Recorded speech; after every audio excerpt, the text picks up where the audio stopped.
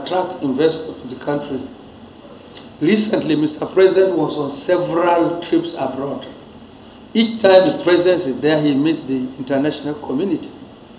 Because of our size, because of the need to provide infrastructures, provisions of amenities, government and the president meets international partners and stakeholders.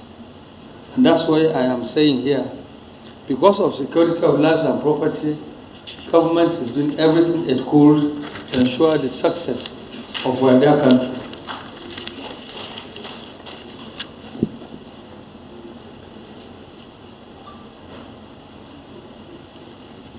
It is instructive to state that between 2015 and 2022, Boko Haram has degraded significantly. They no longer carry daring attacks on government facilities and public institutions. Suicide bombings and it was a common occurrence in the country. I will interject here to say that as a national security expert, we basically have 5 domains of security, and government has been very, very effective. For those of you who want to write, security of the infrastructure of government, NNPC, etc., security of the country, the boundaries, security of the citizenry, security of the apparatus of government, churches, mosques, etc., and of course, civil security.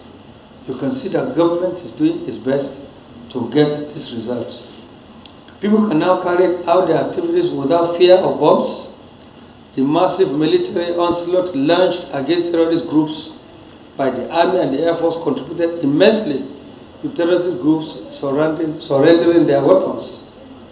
Many internally displaced persons have turned to their homes in the Northeast, especially in Borno. They are actively engaged. My prof just said something here. Very cogent point. He said, irrespective of the fact that Nigerian security is overstretched, yet they have achieved a significant goal. They've achieved, a goal that it will be difficult for anybody to write off. This morning, I'll briefly talk about what security and the right of humanity is. And the paper I have here with me is strictly about examining what human rights is all about and the role of security in the management, of human rights. This paper is aimed at examining what is human rights and what constitutes human rights violation. The analysis of various human rights violations in Nigerian and by Nigerian security agencies.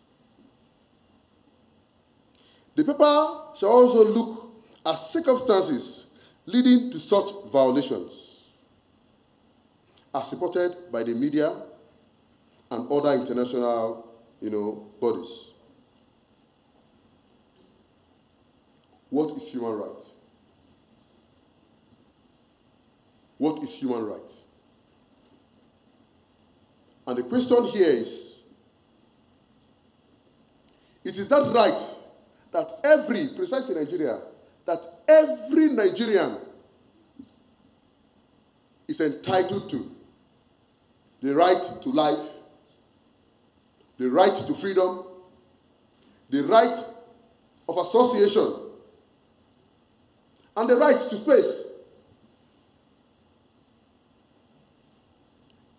Even it expands to the right of interaction. But yet, we find space, we find lacuna, we find challenges when we try to exhibit our right to an extent. There are a lot of issues, and if I decide to go through it, in detail as this paper is, I'll give the paper to the organizers of this program, which is very detailed. One of the things I prefer doing is that I don't go through scripts when I present my papers. I'm a teacher, and I like talking.